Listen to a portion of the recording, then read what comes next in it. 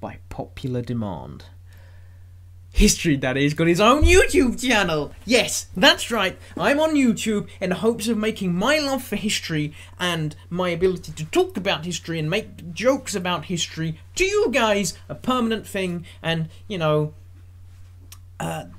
this could go anywhere. But yeah, for those of you that don't know, my name is History Daddy, and I make history videos on TikTok, little history skits and some other skits as well if I'm in the mood. And I talk about history in a comedic fashion. Ooh. I just do short comedy stuff, and I want the ability to talk about stuff more in depth and maybe throw some skits inside videos and just have fun with it. Because at the end of the day, you know, I am talking about human history, which is a large, never-ending void of constant, eternal suffering. However, now we're here on YouTube, we've got less chance to talk about stuff more in depth, and hopefully I can give you a few laughs along the way, throw in a few skits, and yeah, to be honest, let's just get this YouTube ball rolling, so I can just skip to the part where I have a boxing match with Jake Paul. This is covering a topic I didn't know was a thing until I started making videos about my favourite thing in history, which is ancient Greece. Anyone who knows me knows I have a really big thing for ancient Greece, and within that, like, very large obsession, like, I swear I'm a reincarnation.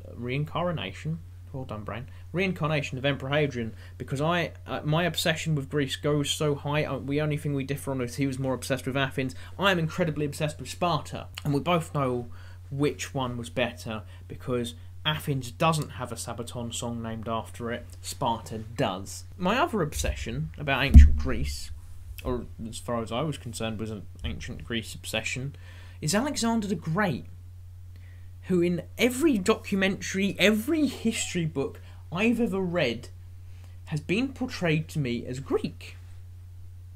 But there's some people who claim differently.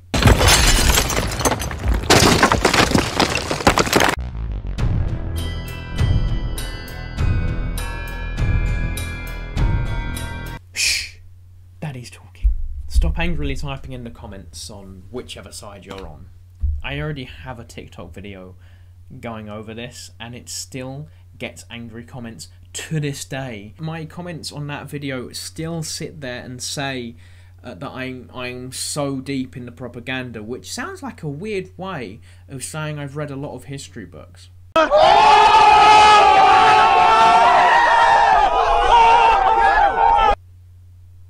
But I do want to get into the fact of this video is that none of this is meant to be offensive in any way. Anything said is entirely in jest.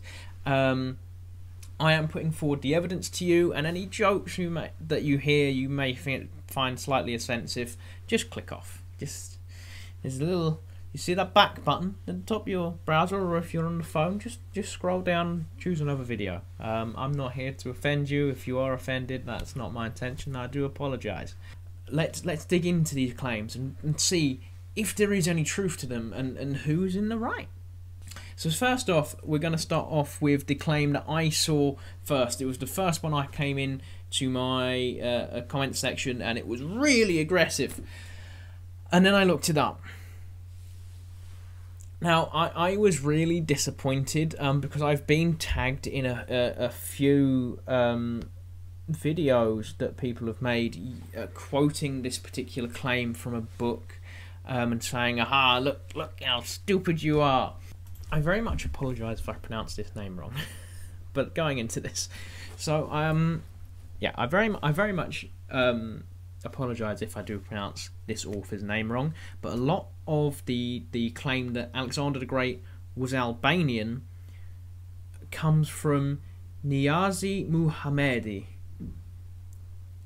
I really hope I got that right, and I apologise if I didn't and I've just insulted a load of people. But Muhammadi was financed by a bunch of businessmen living in modern-day Macedonia who had links and interests in Albania, which is it's kind of sus that a bunch of businessmen who would benefit slightly from being related or connected to Alexander the Great would finance this book, which, as far as I can tell, is one of the only sources that say Albania has any claim to Alexander the Great. So we're gonna throw this one out quick.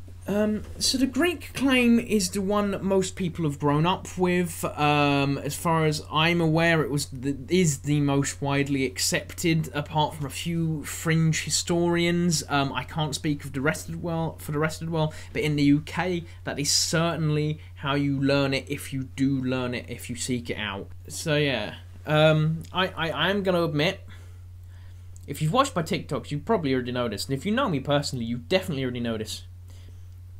I've got a slight bias towards Greece because I've been obsessed with it since I was like 5. So yes, I am going to be open about my bias here, but I am going to be as unbiased as I can, looking at the evidence that I have been presented with, because I did take a long time researching this, and all of the sources will be linked in the bio.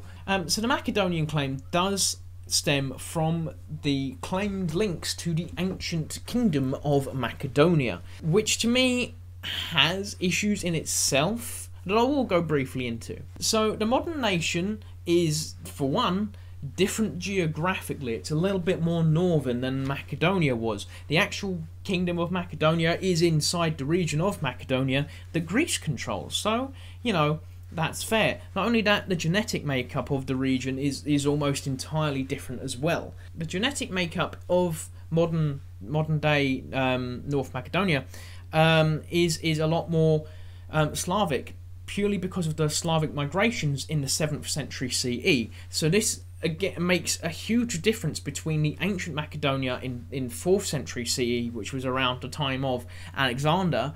I'm not going to go into that too much, and obviously that's something maybe for another video to explore more in depth. But I don't really want to start WW3, so I'm not going to go there. It is worth noting, though, that North Macedonia decided to name an airport after Alexander and build him a statue. But both of these decisions were later undone. The statue was taken down. But to be fair, that's one hell of a way to state your argument, is to name an entire airport, which isn't... Airports aren't small, and build a fat-off statue, which costs a lot of money. So fair play. So anyways, after looking at all the claims, let's look at the evidence. Okay, so Alexander's father was known as Phillip II, and you probably all know him because he was the guy who conquered Greece. Philip belonged to the Argead dynasty, apologies if I've butchered that, which could allegedly trace its lineage back to Argos, and even claimed to be descended from the Greek god Heracles. Yes, Disney, that is how you pronounce it. You did not put the glad into 5-year-old Ryan. You may have put it into Gladiator, but you didn't put it into 5-year-old Ryan. It's not Hercules, it's Heracles. God damn it, Disney. Please hire me so I can work on Star Wars. Now, obviously, Heracles is a mythological figure, but Argos was and is a real place. It's also Greek. Another smack on another sort of like win for the Greek side of the debate. Looks at Philip's lineage himself, in which his ancestor Alexander I of Macedon competed in the Olympics, which is something that you are literally only allowed to do if you were Greek, and there was a lot of debate on whether or not he was Greek, but in the end it was decided that he could prove he was a Greek, and so he had the Greek lineage. The ancient historian Herodotus also backs up this claim for Alexander I, and Herodotus is literally known as the father of history. We've really gone to argue with the father of history? However, both Philip and his wife Olympias, apologies if I've got her name wrong, may have been considered Hellenes. There is some evidence to show that she was considered a Hellene, and so was Philip. Hellene means essentially barbarian. So Philip would come to the throne rather suddenly after his brother Perdiccas, I have a very great friend in Rome called Biggus Dickus, was unlifed by invading Illyrians. Illyrians? I'm going to go with Illyrians. I think that's how you do it. You know, which is honestly pretty peak. Philip would get his own back, though. This is Alexander the Great's dad, after all. So, you know, in 358 BCE, he invaded Paeonia, that place, which is situated in like modern Bulgaria and like the northern bit of modern Greece. And he just straight up backhanded the Illyrians. He would then go on to marry a Molossian princess from Epirus, Alexander's mother, Olympias.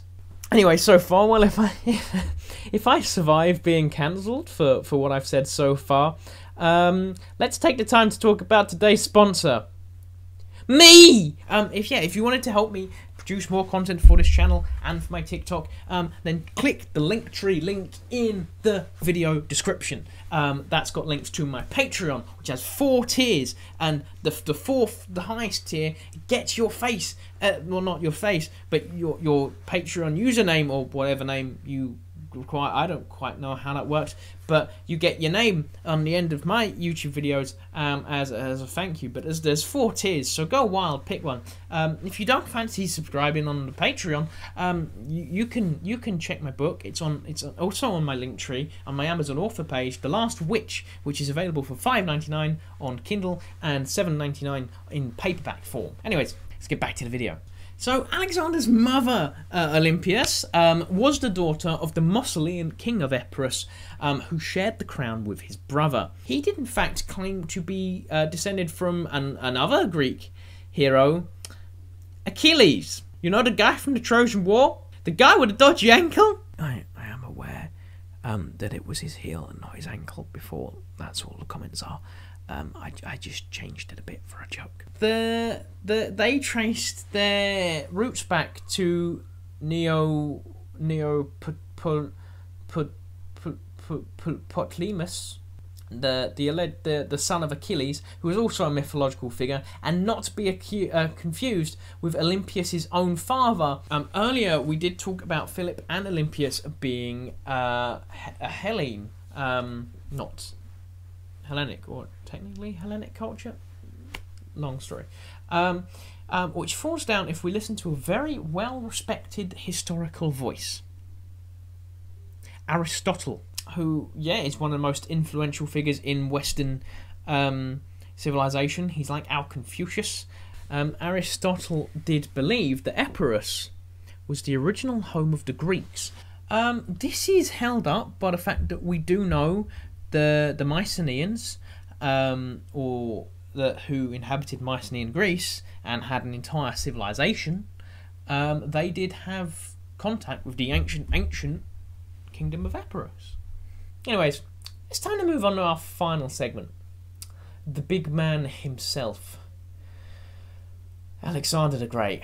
Born in Pella, the ancient capital of ancient Macedonia, which is situated in modern-day Greece in 356 BCE, Aristotle actually did come back into play here. He actually taught Alexander between the ages of 13 to 16.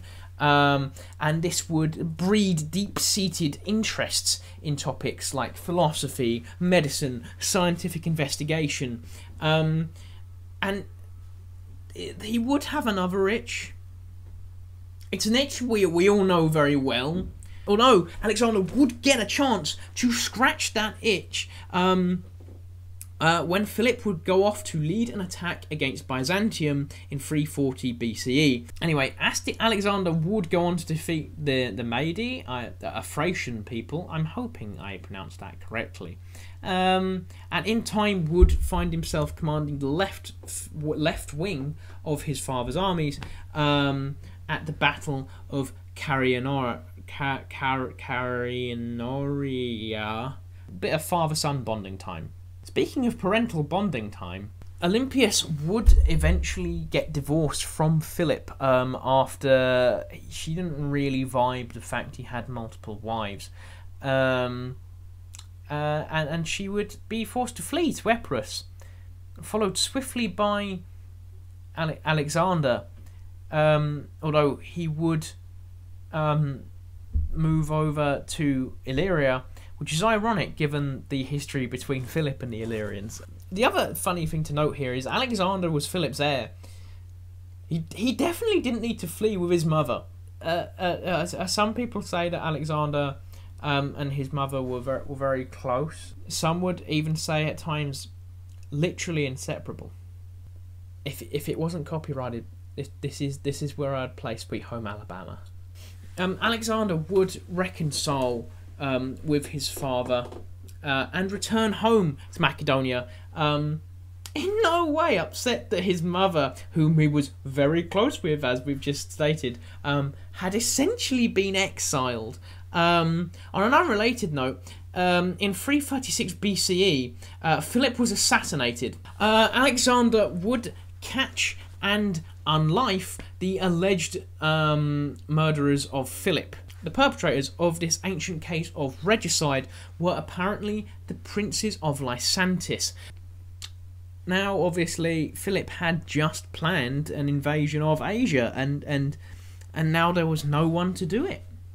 Oh wait, Alexander can! Apologies for digressing for like the millionth time, and I'm going to try and hone that in as we move into the conclusion of this video.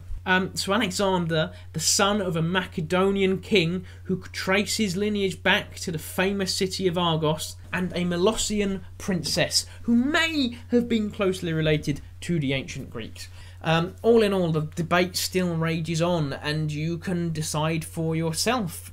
I personally do believe the evidence points to him being Greek, or at least in a capacity half and half. At the very least, he was a Hellenic person, and the only person who could really answer that question for you unlived. He was unalived in 323 BCE in Babylon, in modern-day Iraq.